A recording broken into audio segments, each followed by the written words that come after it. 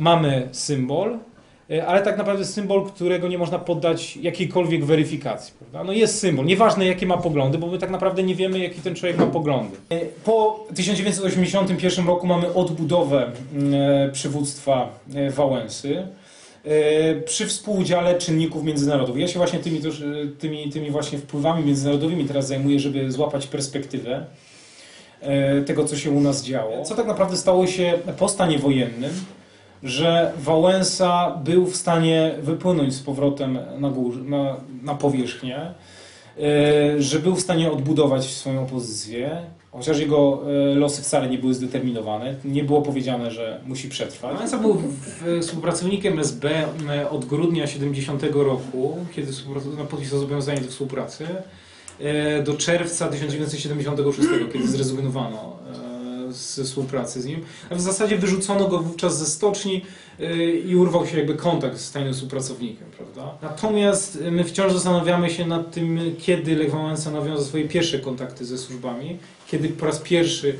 praktykował donosicielstwo. I z oficerów SB, którzy go prowadzili, jednego przede wszystkim, starszaka, który mówi o tym, że Wałęsa w swoich rodzinnych stronach był informatorem milicji obywatelskiej. A także mówi się o współpracy Wałęsy w wojsku, z WSW, co ma tłumaczyć, dlaczego awansował na kaprala, nie posiadając odpowiedniego wykształcenia.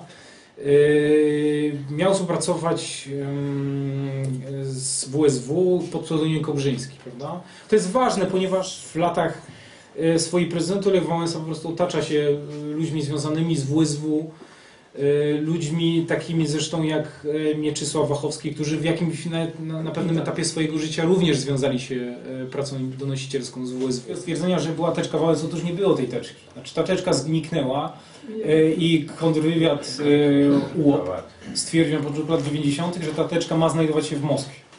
Teczka Bolka, teczka pracy i teczka personalna.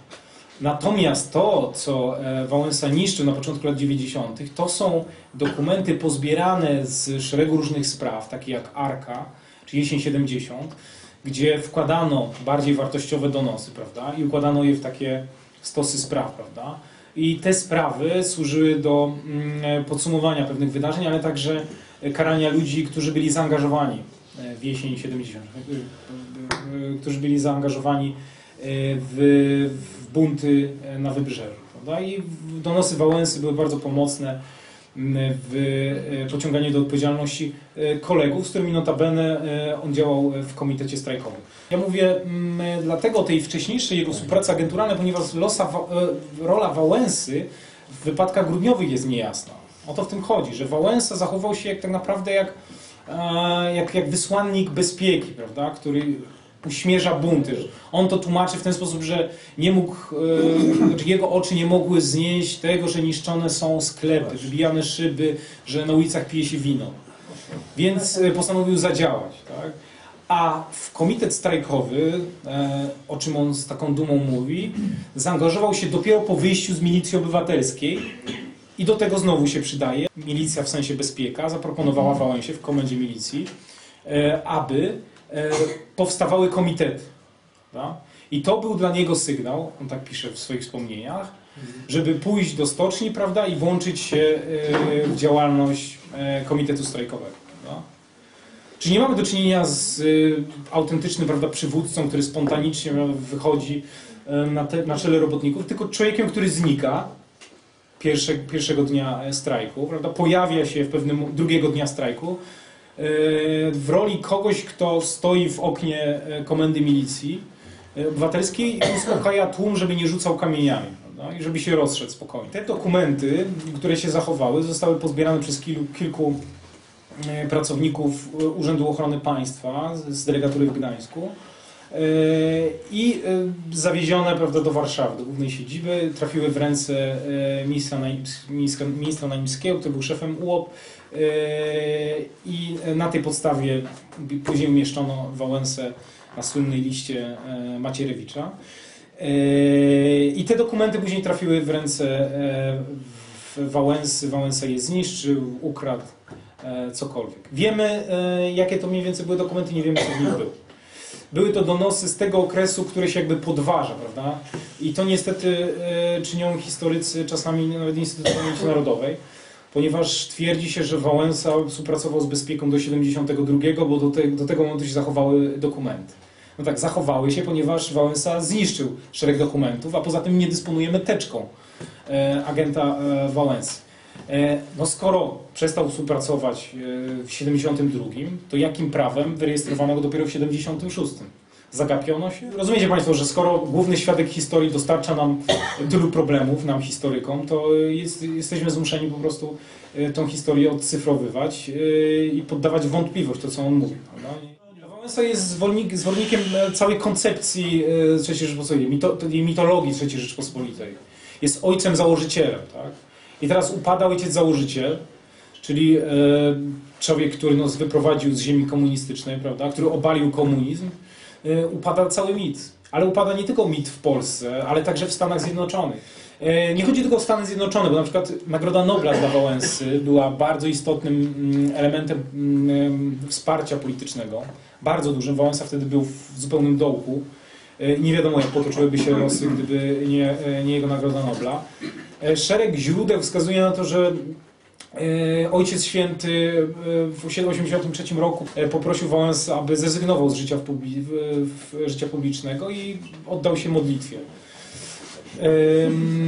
No, w momencie, kiedy Wałęsa dostał parę miesięcy później Nobla, no, rozumiecie sami Państwo, stolica Piotrowa no, została postawiona przed faktem dokonanym. Stał się jawnym wyrazicielem polityki odprężenia z komunistami, nawoływanie ich do porozumień. Solidarność od grudnia 1981 roku jest zdelegalizowana. Mamy coś takiego TKK, które jest TKK NSZZ Solidarność, prawda, który jest reprezentantem Solidarności, i mamy Wałęsę jako tak naprawdę osobę prywatną. Bo proszę zwrócić uwagę, że Wałęsa był przewodniczącym, ale prezydium NSZZ Solidarność. Prezydium nie zostało zwołane, Komisja Krajowa nie istniała, została rozproszona, a Wałęsa robił wszystko, jego ośrodek polityczny, żeby to nigdy nie zostało zwołane. Prawda? Czyli przyznając Solidarności, przyznano by tak naprawdę nagrodę TKK, prawda? No bo komu innemu. Natomiast przyznano Wałęsie jako wyrazicielowi, głośnemu wyrazicielowi polityki ugody komunistów. No to jest rzecz znana w historii Nagrody Nobla. No, ostatnio Barack Obama, ale wcześniej Jimmy Carter, prawda, wyraziciel polityki detente w latach 70., albo Kim Il-sung, przywódca Korei Południowej, postanowił zaangażować się we współpracę z komunistami, ale skończyło się to na niczym. Lech Wałęsa jest osobą, która kamufluje pewien konsensus w tej Europie i niektóre ośrodki władzy w Stanach Zjednoczonych są przekonane, że gdy ten konsensus upadnie, to tutaj, nie wiem, powstaną jakieś bunty, rozlewy krwi i tak dalej. Do czego Amerykanie i Europa Zachodnia są skutecznie przekonywani przez nasze autorytety, prawda? Od czerwca 1989 roku, kiedy powstał rząd Mazowieckiego. Przy okrągłym stole zasiadali ludzie, którzy w przeszłości mieli epizod współpracy z komunistyczną bezpieką, co na pewno było znaczącym elementem nacisku. Jest jakby opór i pewne obrzydzenie historyków Lechem Wałęsą, tych takich najznamienitszych. Ono jest widoczne, ono jest charakterystyczne. Zresztą co ja będę mówił, jest człowiek, który teraz kręci film o Wałęsie, chodzi nie chce, ale musi, tak? I to jest takie bardzo charakterystyczne, no bo przecież ci ludzie uczestniczyli bardzo często w kampanii do niszczenia Wałęsy na początku lat 90., prawda? Robienia z niego dyzmy, chociaż to porównanie do dyzmy wcale nie jest takie fałszywe, bo jednak oddaje pewien problem, tak? Zaczadzenia elit, prawda, człowiekiem pozbawionym no, jakichkolwiek predyspozycji, żeby rządzić państwem, przepraszam, tak dużym i żeby być prezydentem. Znaczy to jest kuriozum. Na pierwszym zjeździe Solidarności Kuroń zdradził tak naprawdę Andrzeja Gwiazdy, który był wysuwany przez to środowisko na szefa Solidarności, prawda? I poparł Wałęsę, prawda? Że ewolucja jest nagła tych ludzi, ponieważ następuje tuż przed stanem wojennym, prawda? I idą po prostu na karierę, prawda? Ale to po części pokazuje, że ich intencje były fałszywe. Ma pan rację, jeśli chodzi o pogrzeb. To jest bardzo istotna rzecz, ponieważ na tym pogrzebie Wałęsa nawoływał do spokoju, do tego, aby pozwolić wyszukać prawdziwych sprawców tego i nie pozwolić, żeby jakaś grupa twardogłowych doszła do władzy. Narracja partii komunistycznej, która właśnie do tego przekonywała ludzi. Byli ludzie, którzy jacyś jeszcze twardsi niż Jaruzelski. No przecież Jaruzelski był człowiekiem Sowietów, tak? No to był ktoś jeszcze twardszy od niego, bardziej twardogłowy w tym sensie. Ja zostawiłem tutaj szereg wypowiedzi Wałęsy tuż po wyjściu z internowania, kiedy on i w momencie otrzymania Nobla, kiedy on nawołuje do zniesienia sankcji gospodarczych w 1983, co jest szokiem dla Amerykanów, prawda? Dla ich twardej polityki wobec komunistów, wywołuje burzę w łonie opozycji. Wywołuje szok w amerykańskich związkach zawodowych, ja się tym tematem teraz zajmuję, gdzie jest przyjęty taki twardy kurs nacisku na Reagana, prawda? To są nasi bracia z Polski, związkowcy, i oni tutaj bez porozumienia z nami odpalają taką rakietę, prawda? Ja mówię o wypowiedziach Wałęsy na różnych konferencjach, gdzie on, również tutaj zacytowany, gdzie on mówi, że trzeba usiąść do stołu i rozmawiać. I ja mówię na przykład o dokumencie, który podpisał Wałęsa w prokuraturze podczas jednego ze swoich przesłuchań, gdzie pyta się, czy jest możliwość po prostu dostania się jeszcze do pronu. Ale myślę, że ta zręczność by nie wystarczyła, gdyby nie pewien klosz, którym go otoczył i aparat komunistyczny.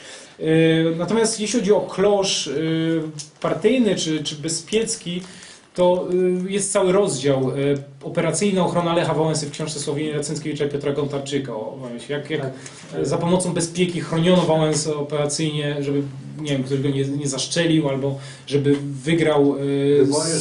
wygrał na pierwszym zjeździe Solidarności. To prawda. Myślę, że gdyby nie te takie nieoczekiwane, niespodziewane momenty w historii, jak właśnie Nobel, to sprawa Lecha Wałęsy mogłaby się skończyć. No tego Nobla załatwił. No właśnie tutaj trudno powiedzieć, bo zgłosiło go szereg organizacji, no ale to jest taka praktyka, prawda? Zgłosiły go nawet amerykańskie związki zawodowe do tej Nagrody Nobla. Ale jakie czynniki tam ostatecznie zdecydowały, przyznam, że tego nie badałem, a na pewno jest to interesujące.